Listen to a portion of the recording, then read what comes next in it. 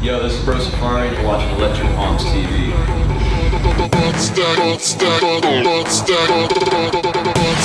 So this is Datty Vo with Electric Palms TV, and I'm here with Nick, aka the one and only Bro Safari.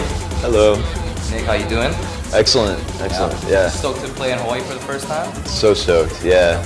It was a long journey to get here, and I'm really excited to play tonight. Yeah. Playing in paradise, you know. Yeah. So yeah. Nothing better. Totally. Well, obviously this is your first time playing in Hawaii. You have anything special set up for this set tonight? I'm testing out some new songs of mine, playing a lot of stuff from friends of mine as well. Just trying to keep it dance floor friendly, but also just really cater to myself.